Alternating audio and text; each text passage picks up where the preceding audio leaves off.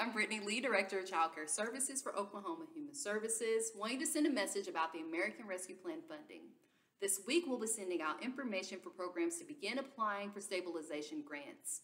This will be for programs who were licensed before March 11th of 2021. We'll make sure in the body of this email to include all the pertinent information along with grant cycles as well as grant amounts. Just wanted to make sure you all were aware of this and also to tell you all thank you for your patience during this process. But then again, thank you for the amazing work that you all continue to do for Oklahoma children and families. We appreciate you all and we're here to support you.